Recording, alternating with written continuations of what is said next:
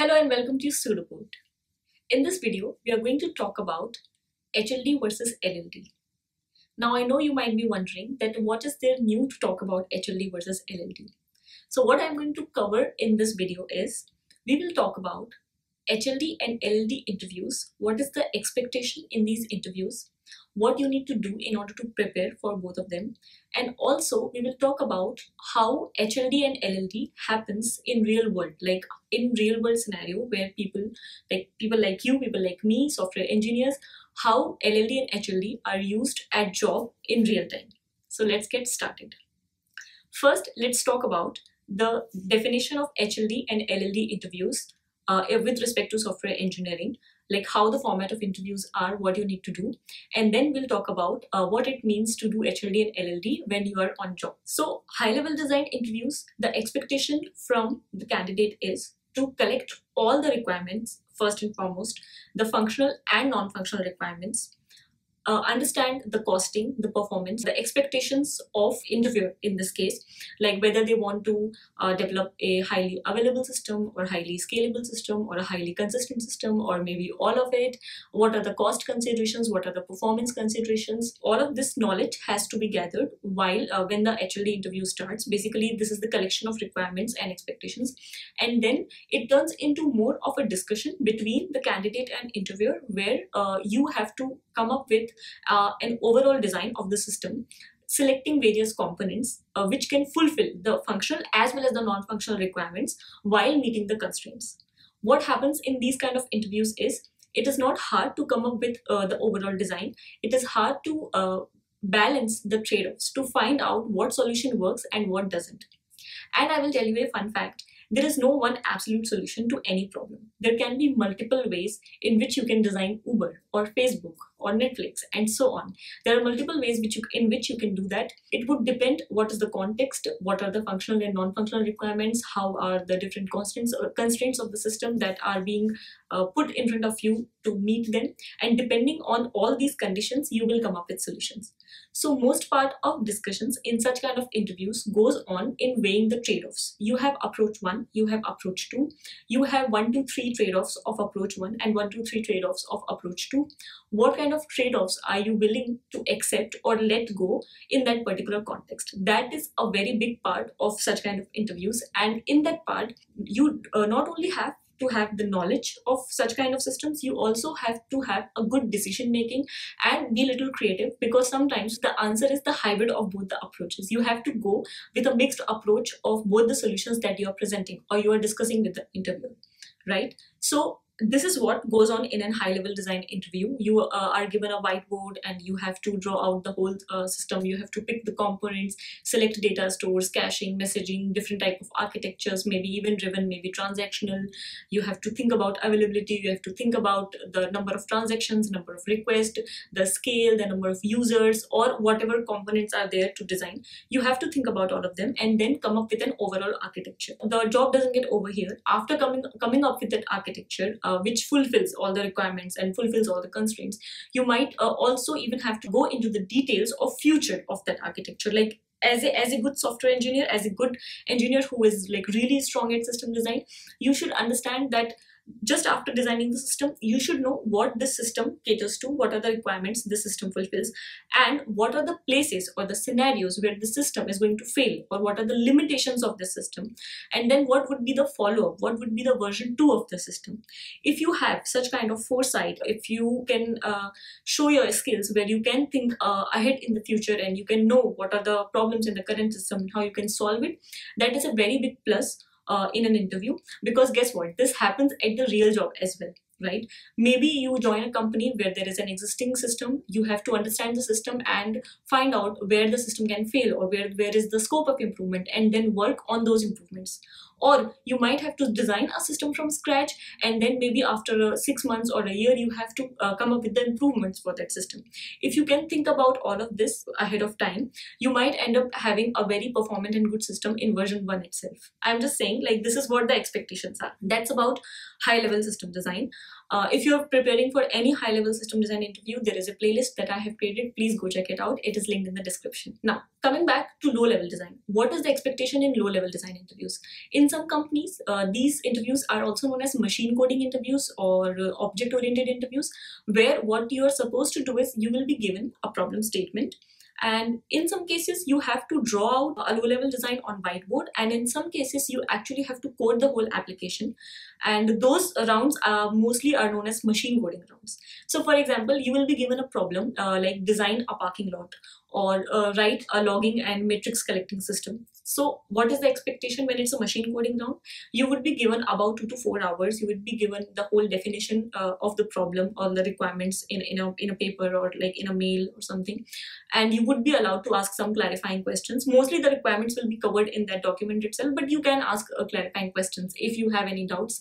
And then in those 3 to 4 hours, what you have to do is you have to maybe draw and come up with a class diagram, UML diagram, and code all of that up, like code all the classes, interfaces, and whatever they have asked you to support. For example, they can ask you like design a system like Twitter, and the expectation is that I should be able to post a tweet, and I should be able to fetch all the tweets for me, and I should be able to comment on tweets or reply on tweets. Like this is a standard question for a machine coding or an LLD round. That is what the expectation would be. Now the outcome of this, as I said, would be the code for all those requirements, plus maybe some idea about unit testing and integration testing, like how you're going to test your code. And again, in this case also, you should know what your code is doing, what it is capable of achieving, and you should also know where it is going to fail or what are the scope of improvements. Right? This part covers the whole scenario, how low-level design interviews are carried out. Then coming back to the LLD interviews, where you have to just draw it out on a pen, paper, or a whiteboard. In that case, you might not have to go into the coding part, but you might have to go and into defining how the UML diagrams are going to look like, how the class diagrams are going to look like, how you would model the data, how you would represent the data, and what are the kind of data structures that you will use in order to fulfill the requirements of replying to the tweets, or showing all the tweets, or posting to the feed, collecting feed, and all that. Right? There also the expectation is that you understand the DS and algo that goes into the design. You understand the object-oriented concepts and how to apply them in order to build an application like that.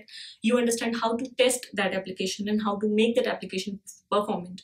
For example, if in that application you have done everything right, but the way you are querying the database is not right, or it is not optimized, then you may be asked like, can you optimize this part, or what do you think is wrong with this part, right? So it comes to understanding of DS algo as well as application of object-oriented concepts and coding good and performant system, and also telling out the ways of how to test it or how to improve it. That is about low-level design interviews. Now we have covered that part, like how HLD or LLD happens in interviews. Now let's talk about what it means, like why are you getting tested on these skills, right? Why it is so important for you to perform well in these rounds. Because guess what, this will happen when you go to a job, when you start working, right? When we talk about low-level design, if you are at SD1 or SD2 level, this is going to be your everyday job. Like you would be adding features to an existing application, or you might be writing an application from scratch.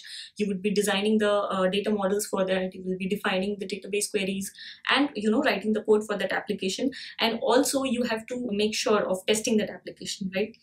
Testing is a very big part of software development and of application development. I'll talk about it on some other day. Let's not digress. So yeah, that will be the expectation when you're on the job. And how does low-level design comes to you? So for that, let's understand how high-level design happens in big companies, right? So high-level design actually, the process starts like there will be business requirements, there will be some product people involved, there would be high-level architects or like heavily experienced engineers would be involved in the process of creating the whole architecture for the system, like the whole system design. I think I have said this in one of my previous videos that one person doesn't do high-level design. It takes like a lot of people to come up with that kind of design, right? So the product and the business folks will come up with the requirements, or in cases of like consultancy companies, it will be clients who will come up with the requirements like, see, these are the requirements we have this many users, we want a payroll tracking system, or we want an integration system, or we want a newsfeed system, and so on and so forth, right? Like they can have any kind of requirements, and those people will be coming in with the set of requirements, and then high-level solution architects or principal engineers would be involved in creating a high-level design for the process for that system, which of course fulfills the functional and non-functional requirements. And then that high-level design is broken into different pieces. Like whenever you solve a problem, you break it into sub-problems and then solve one sub-problem at a time. Similarly, the whole design, the high-level design, which is built by all the senior-level engineers and architects in a company, it is broken into different areas, into different services and components, and then those components are given to SD 3s or 2s in order to develop it, right? And then maybe if you are SD 1 or 2 in a company, you would get to develop on that. You will build that application, you will try to monitor it, write test, and provide the implemented component which is a part of a very big system. So this is what happens when we talk about high level design in companies, like how it happens. So this is the whole chain of how the things go about in companies, and that is why, given your level, what is the experience you have, what is the kind of exposure that you have had, what are the kind of systems that you have worked on, you get interviewed on these two capabilities of low level design and high level design. I hope I have clarified the process of these two different kind of interviews, right? Now, coming to how to prepare for these interviews, I know like there is no one short book or one short resource in order to prepare for system design. Like there are a lot of good resources out there. You can refer those resources.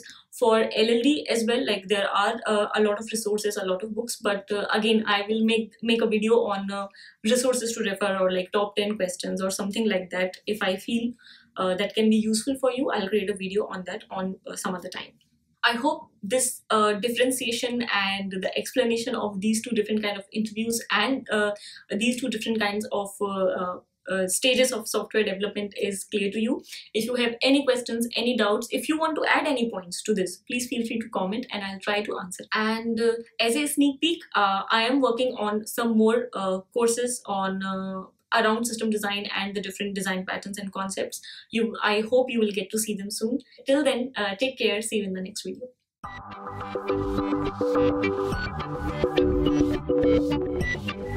video.